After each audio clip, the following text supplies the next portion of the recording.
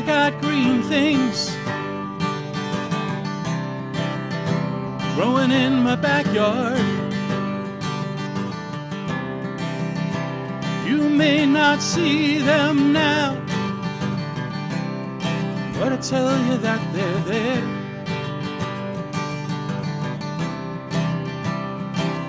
Now you might think that the ground has grown too hard, but roots run strong and you never know what's living there. Now I have seen things turn to brown from all the sunlight. Too much of a very good thing brings on the night.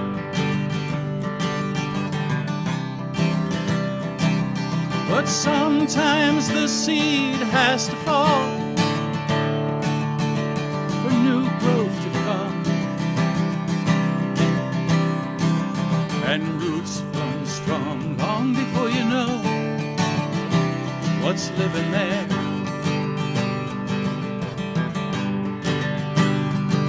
So cry your tears, don't hide it all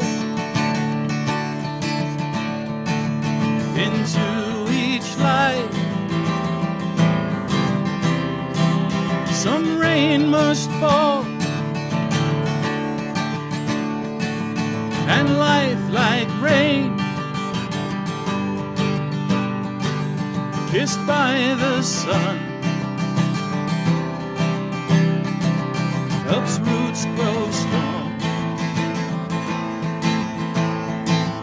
lets new life come. And I see your green things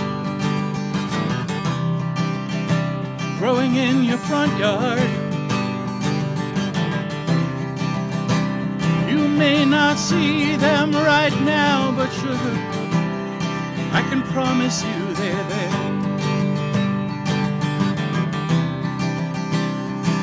So don't you go thinking the soil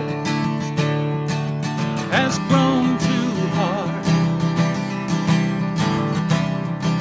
because roots run strong and you never know what's living there.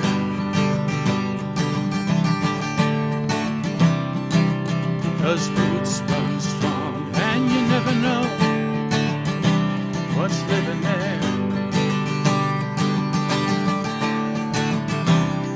Because roots run strong and you never know.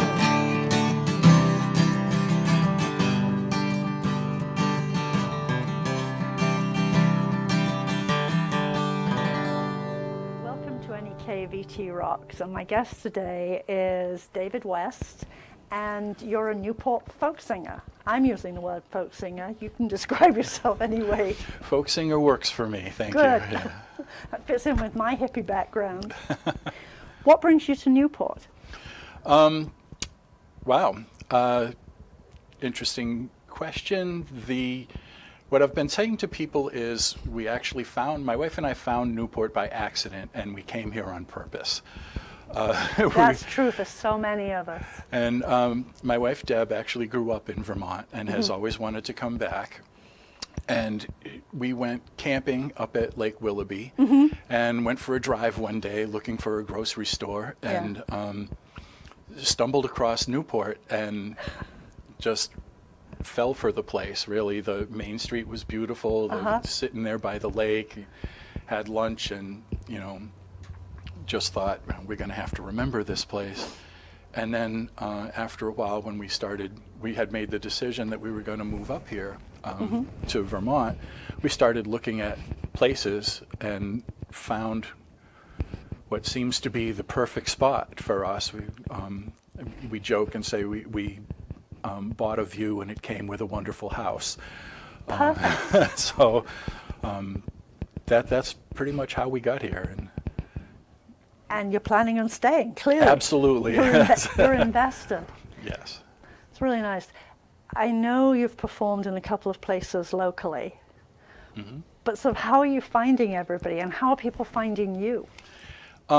People have been wonderful, actually, in terms of how do you find folks. I find them to be amazing and fabulous and friendly and open and welcoming. It's really a wonderful community. And how I got started playing here was we had stopped into Jasper's down the road a bit. Yep. And we're sitting talking for a bit, and my wife happened to mention, oh, my husband plays. And the next thing you know, I'm doing a show down there. Of course. And so it's every so often we'll play on a Sunday afternoon. Yeah. And then Tim Daly came in one night and saw me and asked if I'd be willing to play at a charity event that the Joshua House was putting on, and I was very happy to do it. And he also he mentioned he was looking for, he needed to arrange for sound and stuff like that, and I said, well, I have this system and I'm not doing anything with it. So, and a fellow that I have gotten friendly with here, Jeff Rahman, offered to come in and do sound, and the folks here at the TV station offered some equipment. So that's how I got to play at that So the pieces event. are all just coming together. It's been very, I guess the word would be organic. Yeah, that's wonderful. Yeah, I think so too. What's your music background? Oh gosh. It's long, clearly. Yes, and you are a singer-songwriter. Getting a little bit long in the tooth, and it's getting to be a longer story. When I was a boy, my mom was very much into folk music. And so I used to hear a lot of it at the, when I was a kid at the house. The Kingston Trio really sticks in my head. And of course, growing a little bit older into, adolescence and teenage years, then all that went by the boards and it had to be rock and roll. And then that started to get tempered as I got older, introduced to more styles of music. I found jazz, found the blues, found a lot of the jam band sort of stuff. And one of the interesting things about the jam band area is that a lot of the music that you'd hear the jam bands play, go with Grateful Dead in particular, is actually old stuff, old songs that has deep roots in bluegrass and the folk tradition and Appalachian music and that sort of thing. And that really appealed to me too. It sort of felt like I had come full circle. And in more recent years, I've been much more into the folky, bluegrassy kinds of stuff. So in a way, roots music is going back to my musical the folk roots. process is fascinating. It is. There's a ton of research on it. And how the songs have changed over the years, but the songs are essentially still the same. The stories are still the same, although there are new verses and lyrical changes and things like that to accommodate, the changing world. Right, exactly. Both the history and the new world. The old troubadour is exactly what folk music is. Right. There was always that, I always had kind of that romantic notion of way back, the itinerant musician who would travel from town to town and basically carry the news with them as they went. When there wasn't mass communication, it was a lot of what's going on in the next town? Well, this guy was just there, and he's it's a really telling powerful those stories. position, actually. It is.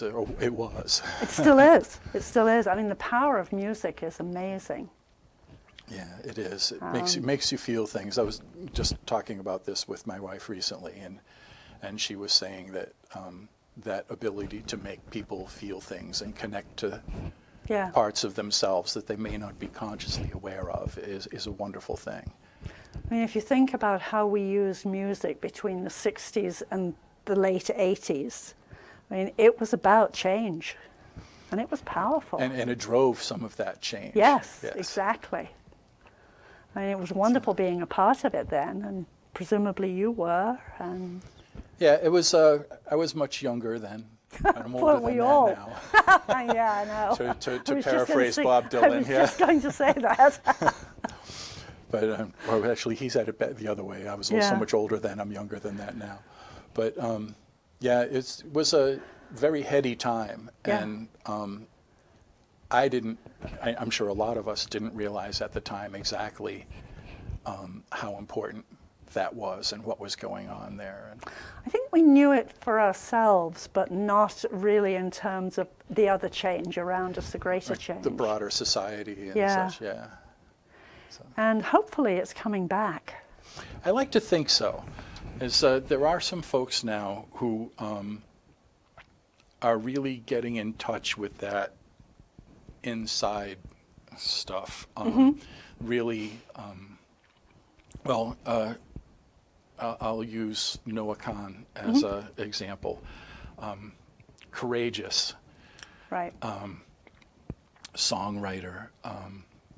The stuff that he shares that comes from a place inside of him, right. that it's really nice to see people going back to that, as opposed to the canned bubblegum, poppy stuff. Right. Yeah. What fits Which into that 3-minute to, window? but, right. Yeah. What fits into that 3-minute window that you Yes. can get onto the radio and squeeze a couple of advertisements in? Yeah. Yeah, that's exactly it. Commercial. Right. The music business has become more business and less music. It really has, and that's really sad. It is. But I think that's what makes part of doing, people that are still doing live shows. It's part of what makes that such important piece. Right. We all missed so much with the COVID shutdown. Oh, yes. That people are starving for live music now. Yeah, they are. And it was, COVID actually changed everything, I think. Not just, for individuals in their day-to-day life, but also around us. Yeah, and it did. Some of it was actually changed for the better because people started to think about other people and take care of other people and provide stuff for other people who couldn't, for whatever reason, take care of themselves. But then other folks, not so much. They kind of went in the other direction. And, sadly, we haven't quite come back from that yet. No, but I do on have our way. faith. I do have faith that we are on our way. In the goodness of folks that may be down but not out. Yeah, exactly. We opened the show today with you singing one of your own songs. Do you want to tell people a bit about that? And then I gather you're going to be singing a couple more songs. Just give us a briefer piece of information. Sure. One of the first song was called Green Things. It was something that I had written a number of years ago that some friends of mine, at the time I was playing in a band called Cross the Water, and some good friends of ours were going through a divorce, and it was a very depressing time for them, and they were really hurting.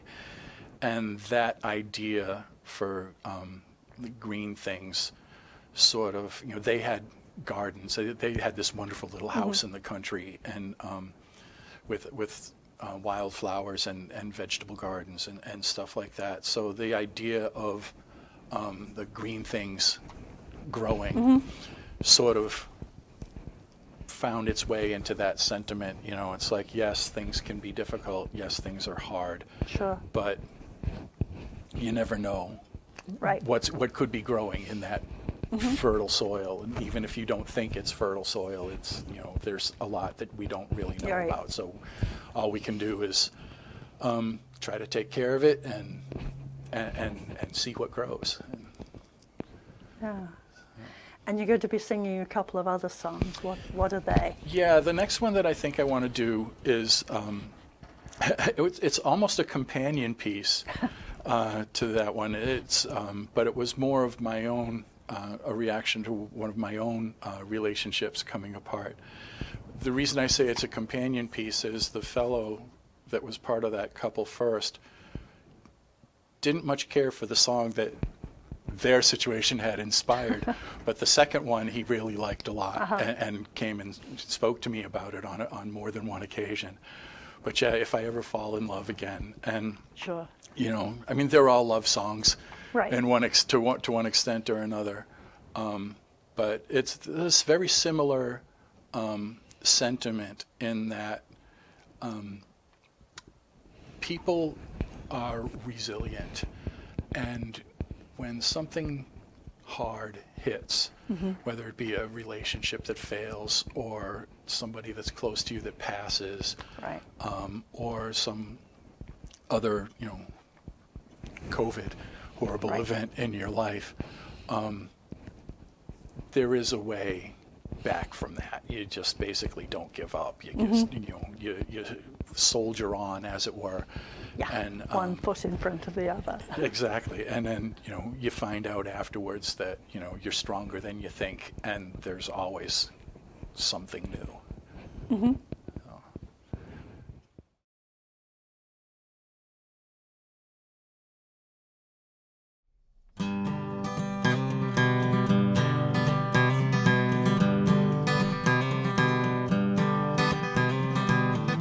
If I ever fall in love again, I hope to find a feeling like the one I had with you.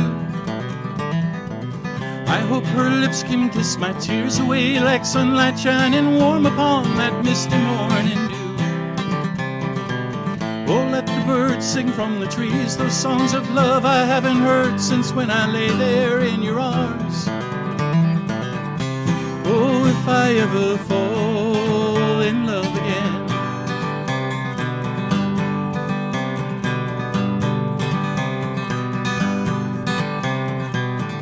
If you ever stop to think of me as you walk down the road to find tomorrow for yourself,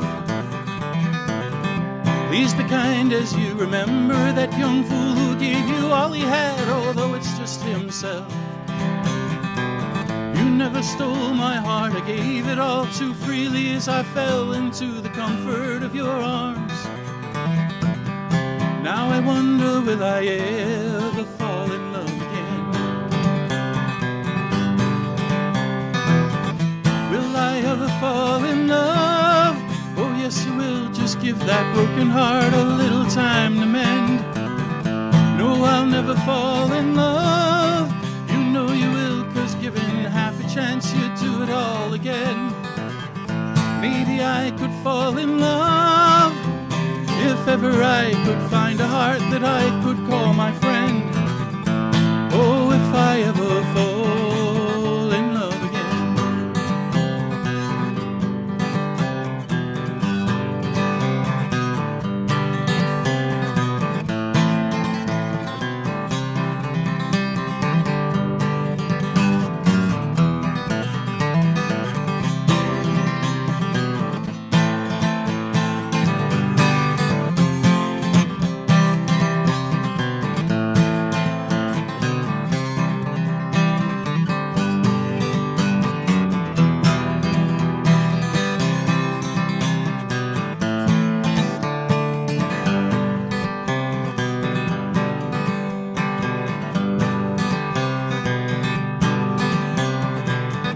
If the day should ever come when you should want to get together, maybe sometime on a lark, know that I will always have a smile for you and that you'll ever own a corner of my heart. But I can't just let this empty feeling drain away the quiet force that dwells within my soul. Now I know that I will try to fall in love again. Will I ever fall in love? Oh yes you will, just give that broken heart a little time to mend. No, I'll never fall in love. You know you will, 'cause given half a chance you'd do it all again. Maybe I could fall in love if ever I could find a heart that I could call my friend. Oh, if I ever fall in love again. Oh, if I ever fall in love again.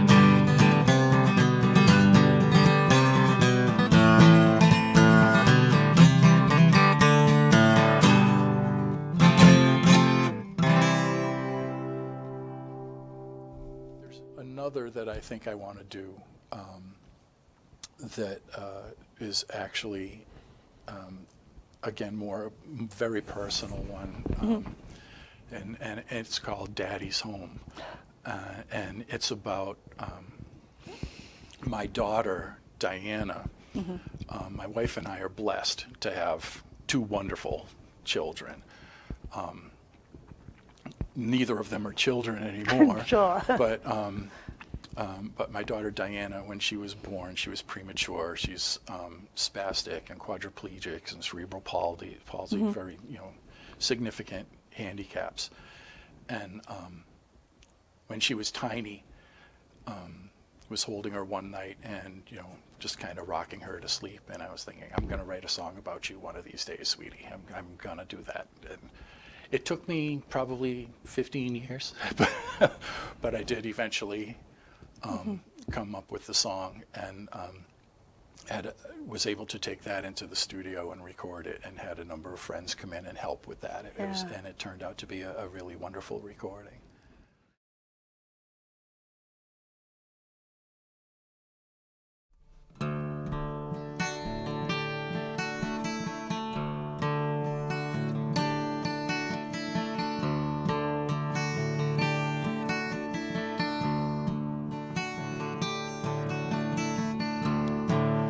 I can see it in your eyes every time you look at me. There is so much hidden there that so few would ever see. No, you cannot call my name, and it may not ever be. I can see it in your eyes every time you look at me.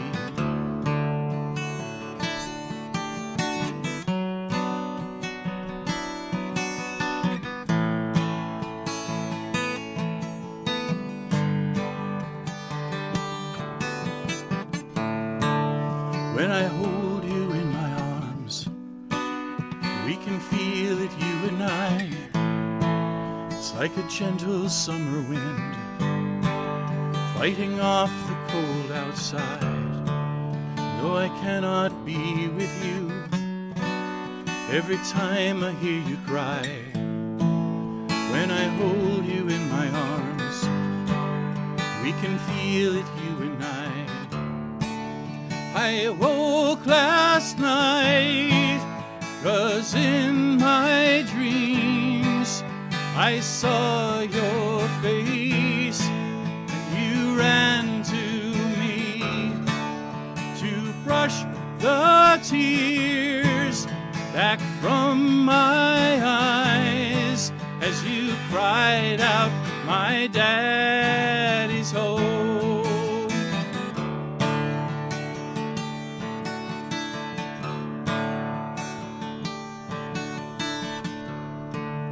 Though your body locks you in, there is so much you can do. I've seen your spirit soar, and you've taught me loving too. You've shown me who I am, so many things I never knew.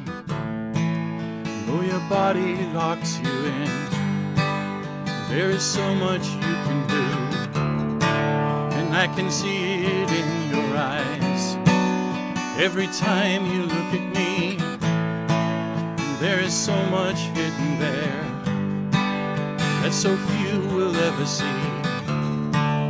No, you cannot call my name, and it may not ever be. I can see it in your eyes every time you look at me. And I woke last night, 'cause in my dreams you saw my face and ran to me to brush the tears back from my eyes as you cried out, "My daddy's home." I woke last night, 'cause in my dreams you saw my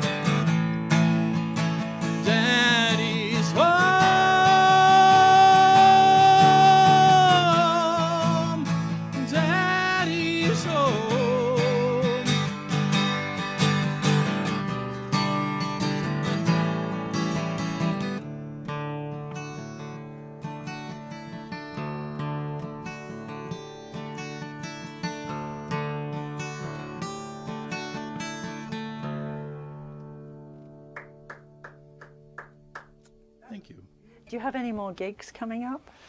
I do. I'm going to be back at Jasper's on Sunday, February 18th, I believe it is. It's the Sunday after Valentine's Day. Yeah. And we play from... You can only do Valentine songs up until that. Oh, that's going to be a real short show. But, yeah, so we play... we go down start about 4 o'clock, roughly from 4 to 7. So, you know, and now that football season is winding down and there's not so much to keep you glued to the TV on a Sunday afternoon. We, you know, hope to see some folks.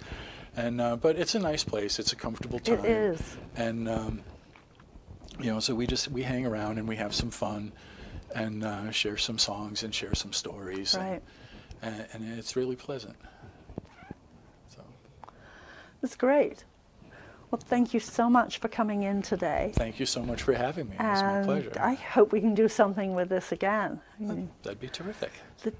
One of the wonderful things, there's so many wonderful things about Newport, but one of them is the quality of musicians who just live here, just live out their daily lives, and the opportunities to bring everybody together. We don't have to necessarily import big bands from outside. We have some amazing musicians here.